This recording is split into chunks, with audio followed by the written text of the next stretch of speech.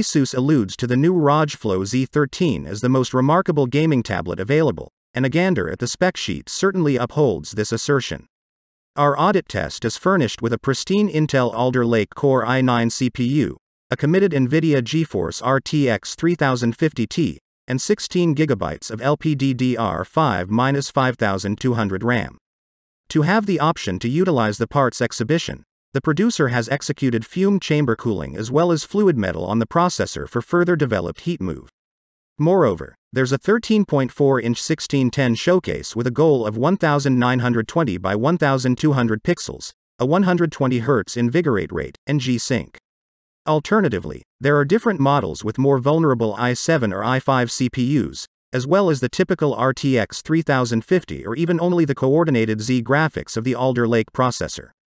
This setup with the iGPU could be fascinating to game while in a hurry, however need to utilize the outer XG Mobile eGPU, NVIDIA GeForce RTX 3080 or AMD Radeon RX 6850M XT at home. Our test design is accessible for around €2,100, $2,367. There aren't numerous quick opponents for the ROG Flow Z13, which is the reason we likewise resort to typical PCs with comparative parts as correlation gadgets. It's astounding the way that normal it feels utilizing the Sony Link Buds, considering how abnormal it looks contrasted with other genuine remote earbuds. This is a really unique way to deal with choices like the Sony WF-1000XM4 that seal the ear waterway utilizing froth or silicone ear tips, or the Apple AirPods, which doesn't seal, yet at the same time includes a hard tip to stick in your ear. These genuine remote earbuds include ring-formed tips, intended to settle tenderly into the bends of your ear, and keeping in mind that it can take a little experimentation, the outcome is quite agreeable. The Sony Link Buds is an all-plastic undertaking, which keeps things extremely lightweight. Each earbud weighs just 4 g. The ringed ear tips are long-lasting, which could appear to be an issue, however these earbuds aren't intended to get stuck into your ear trench. Rather, they should rest in the folds of your ear, and to work with that Sony incorporates 5 distinct sizes of separable silicone ear balances, additional little, medium, enormous, and extra large. Actually utilizing the Sony Link Buds is standard for a couple of genuine remote earbuds. The earbuds include contact touchy sides. Of course, tapping 2 times will interruption or play your media, and tapping multiple times will avoid forward a track without the Sony Headphones Connect application. That is everything you can do. In any case, while the controls are restricted, utilizing them can feel pleasant assuming you've at any point tapped a genuine remote earbud with silicone ear tips and observed the going with pull impact awkward. No, there's absolutely no part of that here, and tapping the earbuds will not unstick anything either. The Link Buds likewise brings support for another control technique Sony calls wide area tap, which is turned on of course. This is fundamentally a similar control technique as standard on ear tap control, yet you tap the space simply before your ear. Indeed, you can skip melodies by delicately smacking your own face, in the event that you so decide. Wide area tap works pretty dependably, however I observe it can unstick the earbuds from your ear significantly more regularly than simply tapping on the earbud. On the off chance that it's not self-evident, it's actually important that this control technique additionally looks rather ludicrous. Assuming you're the sort to get hesitant openly, wide area tap may not be your cherished thing in the world. You ought to introduce Sony Headphones Connect to get the most, or even what some should think about the most out of utilizing the Sony Link Buds. The experience of utilizing Sony Headphones Connect here is essentially equivalent to with items like the Sony WH-1000XM4 or WF-1000XM4. It carries admittance to an EQ and firmware refreshes, as well as the Sony 360 Reality Audio Highlight, which functions admirably, however a couple of real-time features support it. Sony Headphones Connect likewise carries a speck of customization to the on-ear controls. Everything is as yet represented by one or the other a few taps, however you can set each earbud to a singular control profile, dealing with volume, the capacity to really return a melody, voice right-hand enactment, and Spotify access.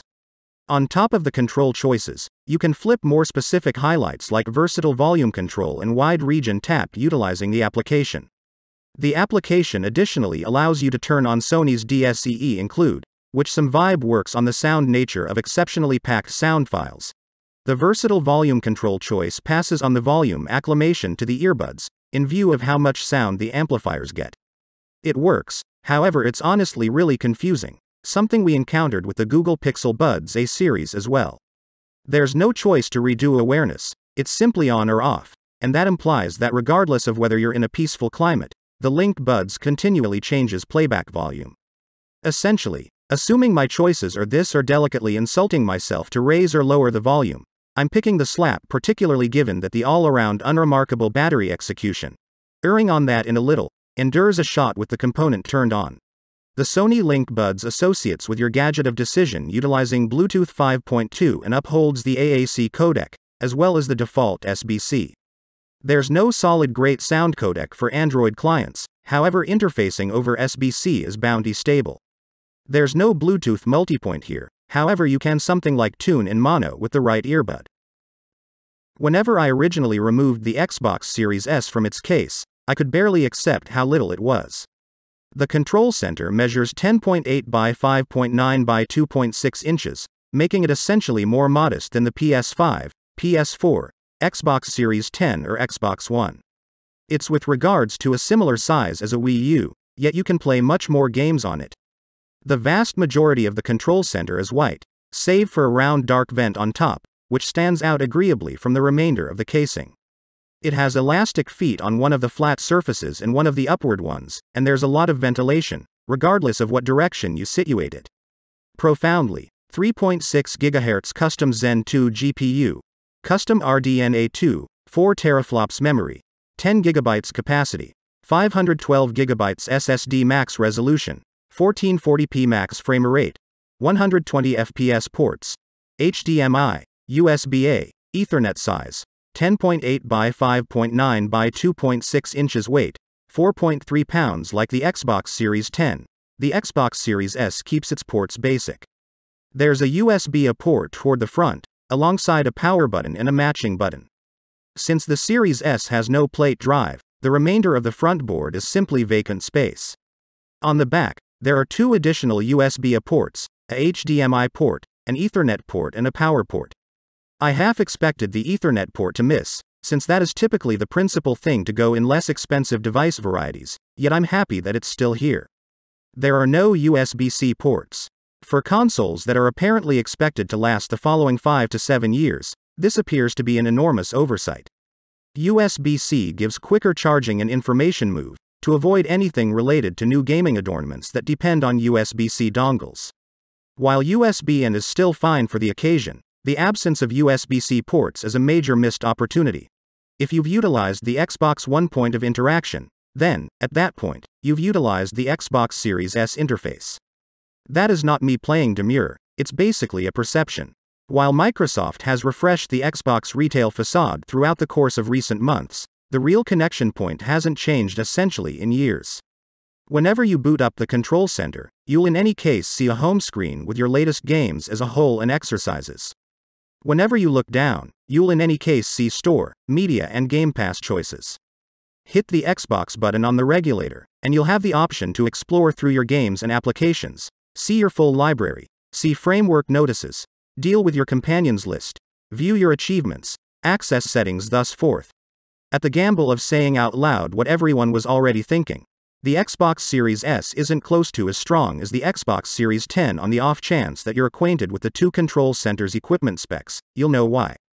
Though the Series 10 flaunts a GPU with up to 12 teraflops of result, 16 GB RAM, 1 TB SSD stockpiling and a 4K Blue Beam plate drive, the Series S has a GPU with up to 4 teraflops of result, 10 GB RAM, 512 GB SSD stockpiling and no circle drive by any means.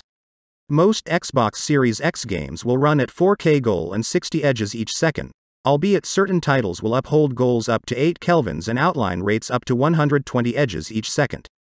Xbox Series S, then again, has a maximum goal of 1440p for games, albeit the 120 FPS outline rate is still in fact conceivable.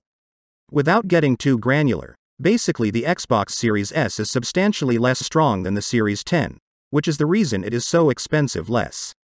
Nonetheless, the Series S humble specs can be either a deal-breaker, a disturbance or a non-issue, contingent upon your arrangement and how you intend to utilize the console.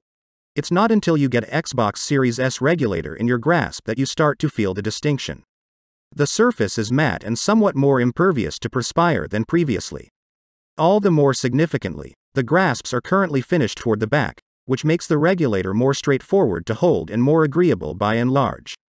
There's additionally a Share button in the focal point of the regulator, which allows you to take screen captures and video clasps and so forth. I never really utilized it, yet you may. The regulator's just significant disadvantage is that it actually depends on AA batteries out of the crate, rather than an all the more harmless to the ecosystem, and, for the end client, reasonable, battery-powered battery. You can in any case purchase battery-powered battery packs independently, however it's only another pointless expense that Microsoft would be able, and ought to, have borne, particularly since each arrangement of AAs will net you somewhere around 30 hours of life.